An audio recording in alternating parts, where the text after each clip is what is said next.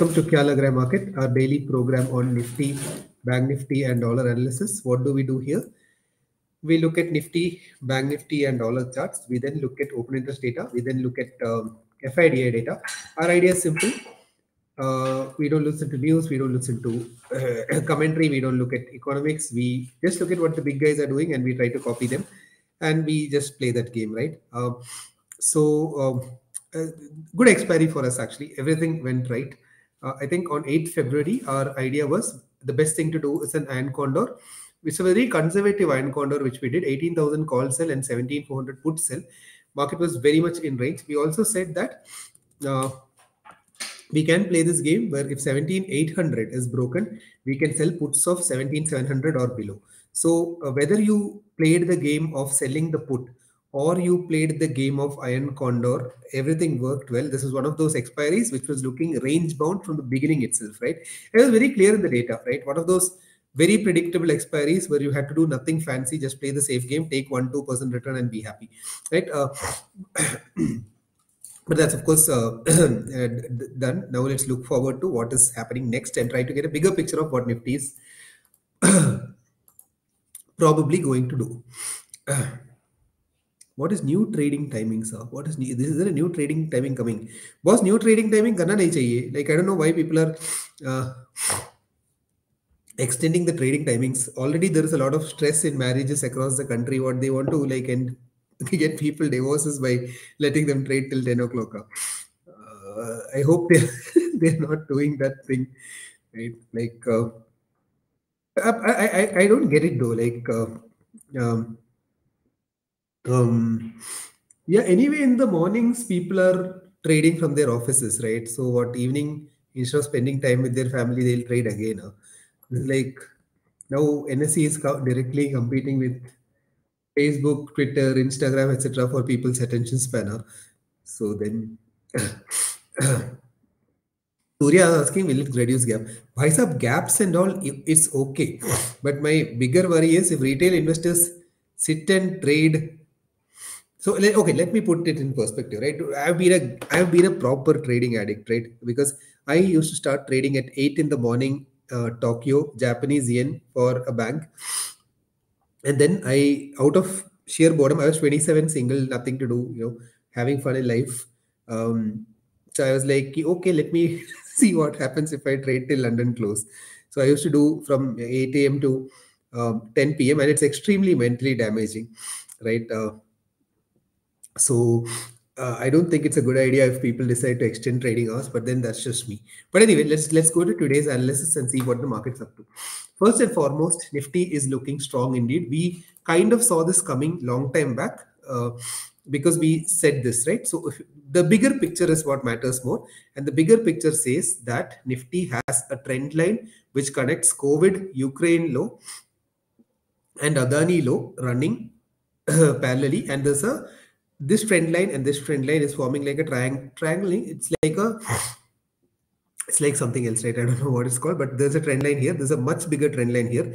The longer term trend line is stronger than shorter term trend line. There's a very high chance that Nifty will break out, right? And also if you look at weekly, there is 50 weekly moving average. There is this bullish piercing with a lot of volumes. And now Nifty is again rejecting from lower levels. If you look at Bank Nifty, bullish piercing with a lot of volumes, more volumes than any other month after October 2021. So this is the highest volumes we are seeing in a month after October 2021. Strong comeback in Bank Nifty, looks like a bullish piercing. And now the bullish piercing is getting a confirmation with what looks like tomorrow will be a close above yesterday's close, right? And if you look at Nifty's weekly, again, bullish piercing candle has been confirmed by a close above the close of last week. So if tomorrow Nifty closes anywhere above 17,850 kind of levels, then we have a confirmation for this bullish piercing candle. Similarly, if Bank Nifty tomorrow closes anywhere above 41,500-ish levels, we have a confirmation for bullish piercing. Dollar is looking like it's taking resistance at the top of this trend line. And if dollar tomorrow drops, another 10-20 paisa. Then we have a shooting star, which is also indicating weakness in dollar. So strength in Nifty, strength in Bank Nifty, strength in rupee, weakness in dollar. All of these three are signs of risk sentiment. I mean, people willing to take risks in the market. Therefore, risky asset class might rally, and it is the good times for retail investors, in the sense people who buy Nifty and put money in mutual funds, etc. And we are poised for a bull market in um, things like this, and things like Nifty and Bank Nifty, and bear market in dollar, that is bull market in rupee. So charts are indicating strength. So Nifty confirming last week's bullish candle. Nifty and Bank Nifty both. There are some resistances, but we have to be aware of them. But it looks like it's consolidating, right? So I'll tell you what is making me disbelieve in the resistances. There is no rejection here. ऐसा नहीं है कि यहाँ पे जाके test हो रहा है. It's like slowly and steadily people are absorbing. Right. So for example, right, if you look at this candle I'm hovering over, 1st February, Wednesday, this is a proper rejection, right? It went down and it went up. It's a sign that somebody is buying. But yahan pe, if you look at today's candle or yesterday's candle, there's no sign that anybody is selling. Because if there was that sign, there would be rejection, right? There's no rejection happening at all. So, sorry, my suspicion is that there is a lot of strength going on in Nifty, and we might be seeing the consolidation before the eventual breakout. But to be aware, the levels where resistance can come are 18,000, simply because there is this trend line and this previous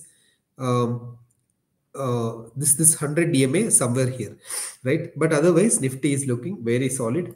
I can't say the same about Bank Nifty, that Bank Nifty is solid, simply because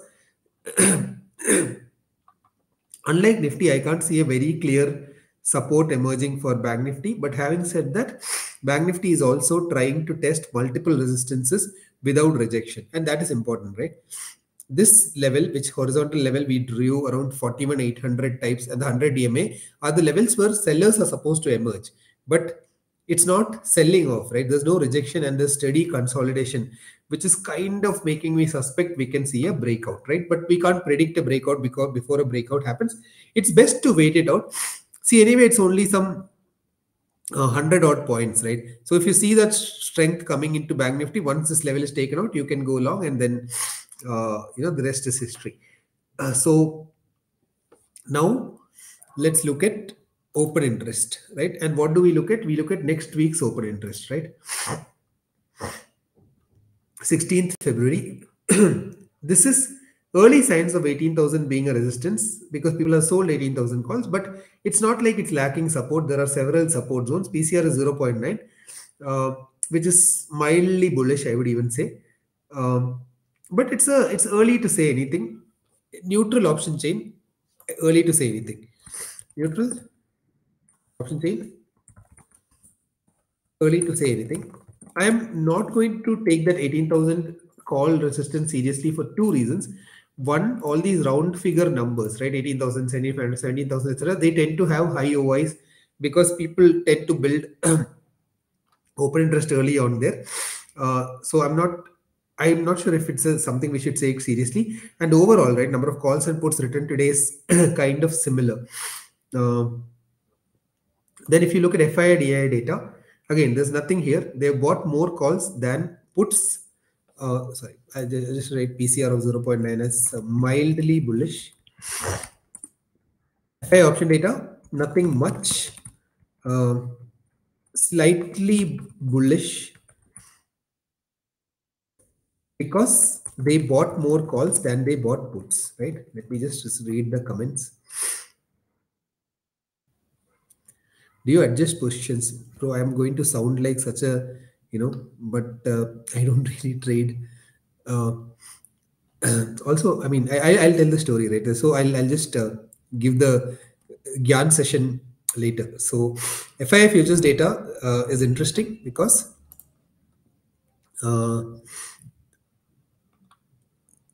neutral on futures, neutral on stocks, slightly bullish on equity. This is neutral, this is neutral. So my verdict is that bullish bias, but small possibility of 18,000 being a resistance. Small possibility, right? Uh, Trades I would do is definitely put spreads, but I'd probably see, the thing is this, right? It's very tempting to do call spreads, but the problem with call spreads is that if there is actually a resistance there, then I'll just lose the entire theta because of that. I'll do put spreads, but not short term. I'll do put spreads of uh, spreads or even further put spreads. 1 second, now. 1 second. I think somebody knocked at my.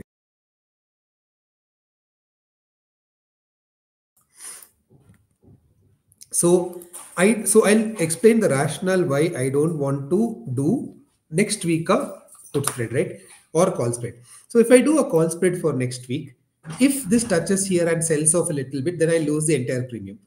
If I do a put spread, if it touches here and sells off, then my RR is less than 1 and I lose money, right?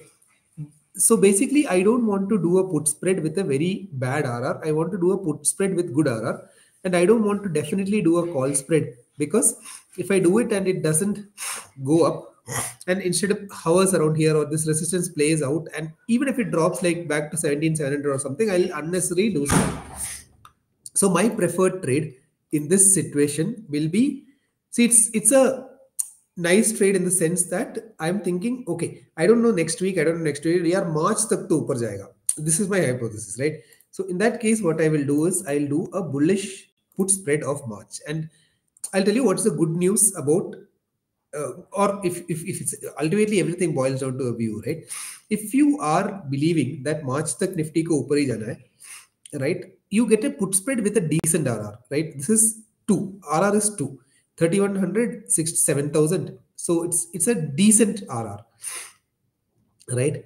But if you were to do the same put spread for next week,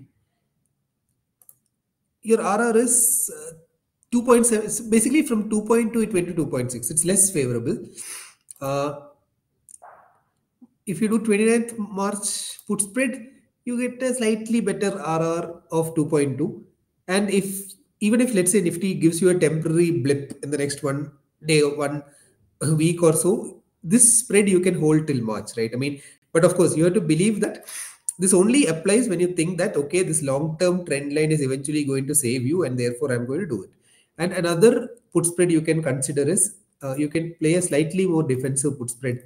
17,600 put, if you can 17,700 put you can sell, and 17,500 you can buy as protection. This is an RR of 3.1, or you can even do 17,600 and 17,400. This is 3.5 RR, but then it's really defensive, right? But I wouldn't consider this because if it actually goes to 17,300 or something, right? Anyway, then that thing is broken and you're going to get toasted.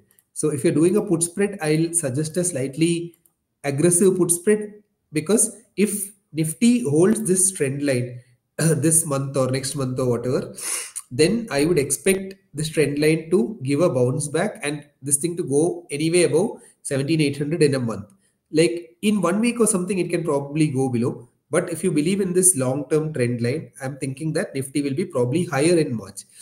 So if my hypothesis is that Nifty will be higher in March, then I'll try to sell a Nifty March put spread, which is what I am thinking of doing. Right? If hypothetically, if I were trading, I would do the 17,800 put spread. Worst case, you lose 2.5 times your upside, but for a put spread, it's not a bad deal at all. Right? That would be my verdict. So Feb end or even further, I would even say March. Right? Far away put spread. Let me just far away put spreads. This bull put spreads is my preferred trade. We expect Credit Suisse tremors from tomorrow to next week. Yeah, Credit Suisse. See, okay, today is not a runny nose. I went to the swimming pool and I snorted a lot of water. This is from that. This is not my usual cold. Do I expect Credit Suisse tremors from tomorrow to next week? Yeah, Credit Suisse is, I don't know what is the credibility of Credit Suisse. because come on, man, we all know what Swiss banks do, right? Of all the people, why are they acting? See, I'm not saying that Adani is right or Adani is wrong. I'm not taking that side at all. But okay, here's one thing, right? If I'm not mistaken, Switzerland was even an ally of Hitler.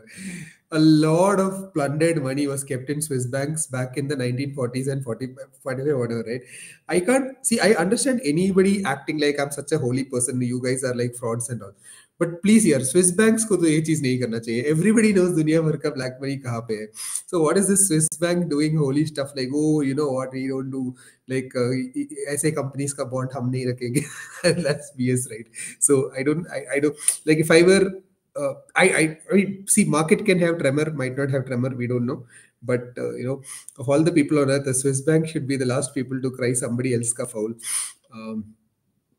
And I think Credit Suisse was themselves on the brink of going wrong very recently. So they were saying commodities of sensible. We are drifting towards it. See, the only problem is, do you really want to trade till midnight?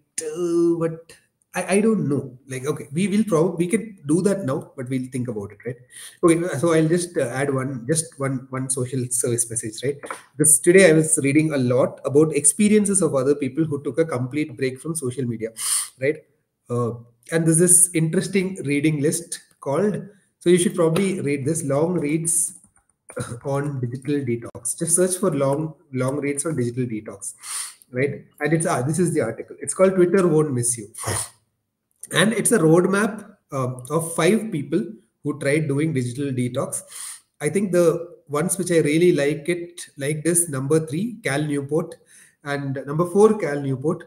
And there's a very powerful statement this person made, right? He said that one day we might look at, so if we gift a smartphone to a 13-year-old child, it's almost like gifting him or her a cigarette, right? And that line just hit me hard, right? It's like it's correct, right? Like I've seen fMRI is a brain scan which you do to figure out brain activity after prolonged exposure to social media. For real, our brains start looking like a short-circuited circuit board, right? And you can actually search, right? I mean, I think fMRI of brain, social media, right? So you will actually see quite a bit of social media effects of fMRI. It's interesting, right? There are a lot of neurological studies which are happening on how bad this stuff is going to be. Now imagine trading, right? If you're always looking at, so what is social media doing? It's always saying that boss kuch naya aa raha hai, dekh lo, right? You're like, oh, Twitter, one like aa gaya, one comment aa gaya. Or WhatsApp, you're always saying, who has pinged me? Yaar, koi nahi ping kar raha hai yaar aapko. Like, see, nobody important has ever pinged me on Twitter, on WhatsApp in the last uh, 12 years, right? Like nothing important has happened on WhatsApp. फिर भी मैं check करता हूँ सुबह सुबह, अरे आज कुछ पता नहीं important आएगा. शायद अंबानी मेरे को आज कॉल करेगा, बोलेगा सेंसिबल में पैसा डालने का, इसलिए I'm checking WhatsApp, right? So now imagine trading, right? WhatsApp might or might not give you a new kick or a number. Twitter might or might not have given you a like or a comment. But if you actually have a trade, you're pakka going to see a new P&L. You're definitely going to see a new P&L. कुछ price बदला, अरे watch list में एक नया item आ गया, अरे अदानी ऊपर नीचे हो गया. It's always novelty, right? See, at some point we have to understand that trading, more than the gambling addiction or the dopamine kick, is also like a guaranteed way of looking at something and feeling novelty. कि आपके पास करोड़ा का शायद capital है, फिर भी आप 1 lot Nifty trade कर रहे हो, and oh my PN is fluctuating 1000 rupees, अरे मजा आया. But it's very destructive, right? So I'm just still trying to explore how is it that we can trade, we can make some decent return, we can learn something, be good at it, and yet not be hooked to it, right? It's still early. I'm trying to understand parallels from from a lot of other fields, but I think meaningfully, right? And see, people will think कि अरे यार क्या बात कर रहे हो, you're running a trading company, you want to lose your customers क्या? See, for me, right, if people make money, it's good for us, right? Because in the long run, people will trade because they are making money, because they are happy. If they overtrade and suddenly lose their money, then it's just, what's the point, right? Even for a trading company, it is better if people don't trade too much. Like, of course, you will make a lot more revenues or brokerage or something if people take hundreds of trades quickly, and I mean, and then they just lose out, right? But for us, it's not the case, right? So if you look at Sensible, right, Sensible decided to charge subscriptions instead of a per transaction fee, simply because we did not want people to trade more, and we did not want our revenue model to be linked to how much people trade.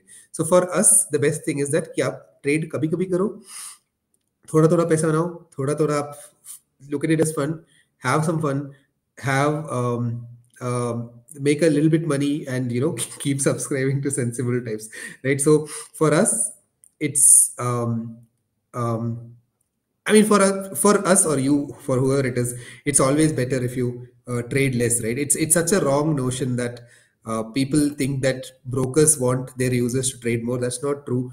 Brokers probably want their users to trade less, make money, and be a user for lifetime, right? Because brokers can monetize users in so many other ways, mutual funds or equities or charging other subscription models or everything. No broker, I think, in today's age wants a user to quickly do hazaro trades and lose their money. But anyway, so I'm just trying to draw parallels between Twitter and trading and all that. And that's like a long story, right? But anyway, that is our analysis for today. So the long story short is that I think Nifty is poised for a up move. Let's see if it works out or not, right? So on that note, I hope tomorrow's trading session and the trading session to come next week goes well for you. We'll see you again on Sunday as usual. Please take care and keep your capital safe.